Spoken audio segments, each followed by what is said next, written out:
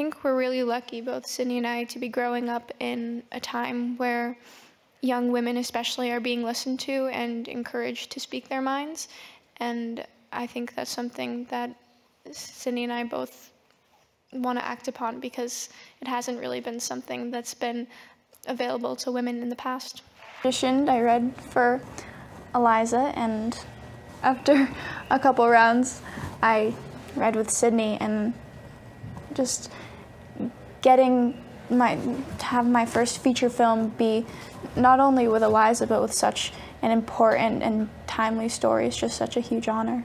And in more of a conventional way than Sydney, I read for Eliza, and after a few rounds I got to test with Sydney, and we spent a day kind of doing scenes on the subway and in bathrooms as a way of auditioning.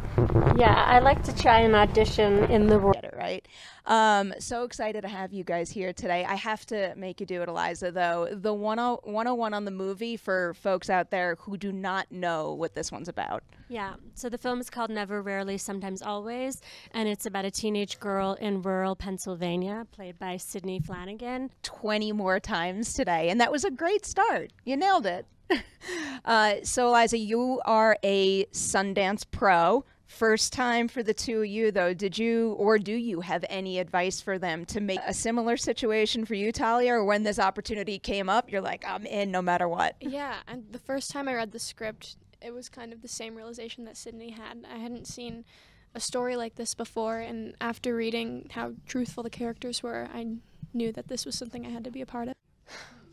That's a tough question. I don't know. I was good about writing things down and like taking in the whole experience. So I don't know. I think maybe just like chill out a little bit. Don't stress out so much.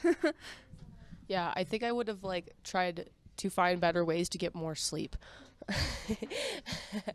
That's a fair thing to have to learn. He's a really, really talented musician, and the first time that we hung out when we did that writing prompt, she showed me her album. It was on Apple Music, and I remember like the train ride home, I was listening, because I listened to music on the train. I put it in, and I was like, holy shit, like I get to work with this girl, and she's just so talented. Now you know what I'm gonna do after this interview. Yeah.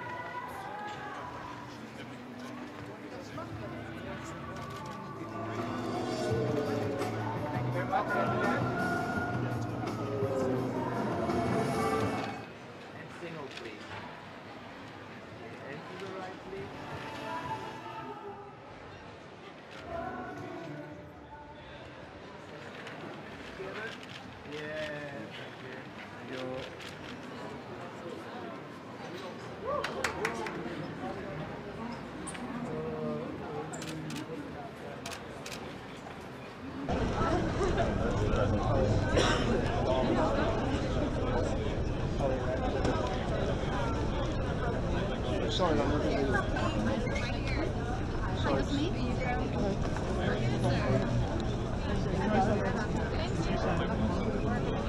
Talia? You mind doing a little more? Can I get you on one, please? Thank you. Thank you.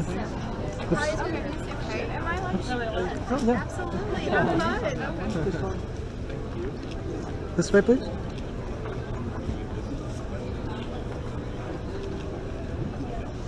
It's all right. Thank you. Thank you. Enjoy the festival. Thank you. Thank you.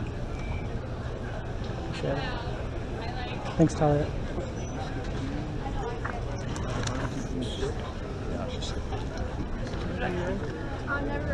That's what I thought. Oh, sorry. Oh, if someone's lost the case. It's all right. No problem. Thank you.